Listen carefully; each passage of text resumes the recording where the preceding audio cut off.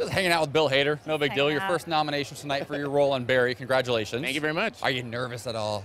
No, it's just, I don't know, it's just kind of cool. I know it's like super cliche, but it's just awesome to be here and be in like in a category of people like Michael Douglas and stuff like that. I mean, yeah, it's That's amazing. not cliche. That's actually a cool answer. I mean, it's pretty amazing. Yeah. It's Yeah. pretty cool. I started watching your show, Barry, the 5th episode. I was on the plane, and I was like, oh, I have to go back and watch every single one. So I came back, and it's just to get to know everybody is such an incredible.